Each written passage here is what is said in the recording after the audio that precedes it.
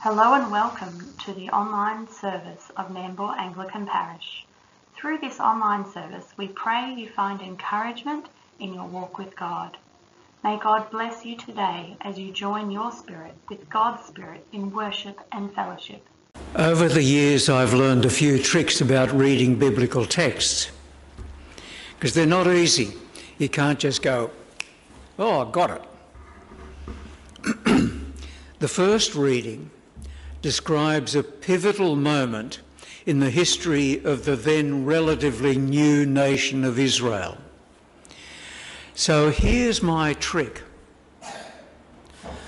What was it like to be there, to have it all unfold before your eyes without any idea as to how this might play out in the short term, let alone in the long term?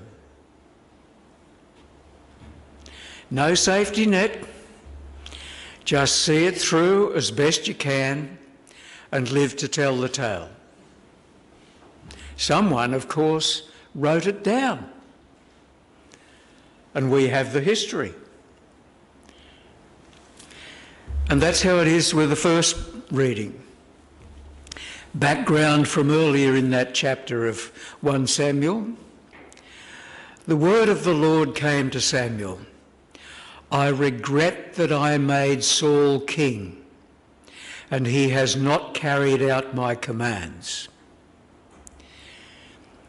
Samuel's response is recorded here. Samuel was angry, and he cried out to the Lord all night. That's poignant in itself, isn't it? Nevertheless, Samuel obeyed the Lord, and though Saul completed his reign as king, the two were at odds until Saul died.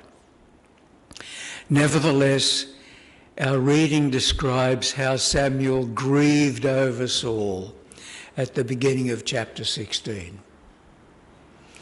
So it was one of those relationships, wasn't it? But note, Samuel obeys the Lord and effectively, wait for it, betrays Saul by anointing David as king. Is this not treason? Does it not risk, at the very least, inciting a civil war? Yet by the grace of God, all went well, or well enough. Another feature stood out to me from the first reading.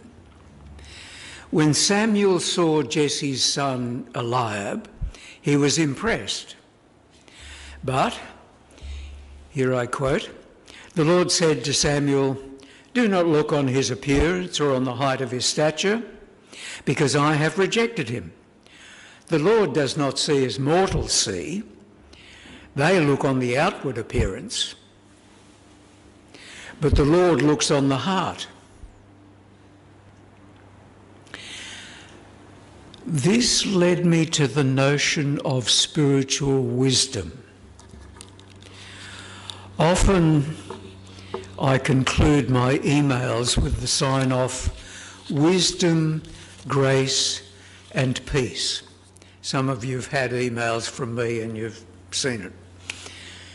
Qualities that I hope for you and qualities that I hope for in myself. Wisdom, grace and peace. In the first reading, we see Samuel's spiritual wisdom. He discerns that God has rejected Saul. His obedience, anointing David, and the poignant comment that Samuel grieved over Saul. Now to the Gospel reading, and its two seed parables. Now there's a proverb that familiarity breeds contempt. Well, that's only partly true. The other thing familiarity breeds is anaesthetic. We no longer notice. We become so used to seeing or hearing something, we mentally switch off. And we all do this. So familiarity, you just don't notice. Part of the everyday. Now, Jesus' parable, or parables, we all know that seeds grow into plants and hopefully in their turn bear fruit. And then generate a new generation to do likewise. Now, it's too easy for us to slip quickly into seeing Jesus' parable as one about fruitfulness. Go out and make more disciples. Spread the word. That's how the gospel gets around. That's only part of the substance of the parable. It can certainly bear that interpretation. But this is a new insight for me too. I don't think it's primarily, Jesus' parable, about fruitfulness at all. I think Jesus here was drawing the disciples' attention to something that everyone in their agrarian society and we today take for granted. It's just what seeds do. That's the miracle. Seeds are either viable or they're not. And children learn from parents or preschool that if you put a viable seed in a pot of soil and give it water and light, it'll be a goer. And kids have that, and you see this in preschools and kindergartens and the like. The fascination of it, the first little sprout, and then the stalk, and then a little leaf, and, the growth. Now, that is a transformation. It's a whole qualitative difference. It's no longer a seed that you keep in a packet. It's something that brings life, has life, develops life.